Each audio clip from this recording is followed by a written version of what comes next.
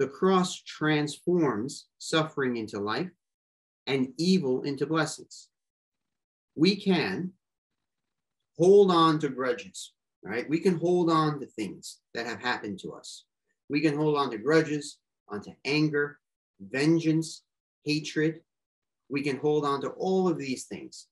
But what they will do to us is they will eat away within and destroy us, just like the Roman crosses did to their victims. It can destroy them and destroy families and friendships and relationships. Or instead of holding on to these things that have happened to us, just like Joseph, he could have held on to the acts that his brothers did to him. And he could have said, you know what, you're back now, you're in my territory, you're in my court, I'm going to do a lot of revenge on you. He could have done that.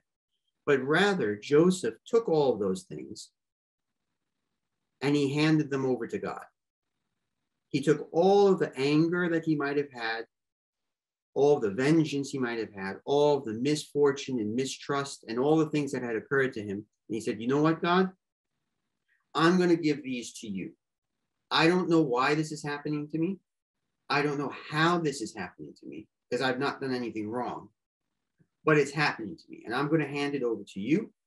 And I'm going to have trust that you will transform these into a blessing somehow.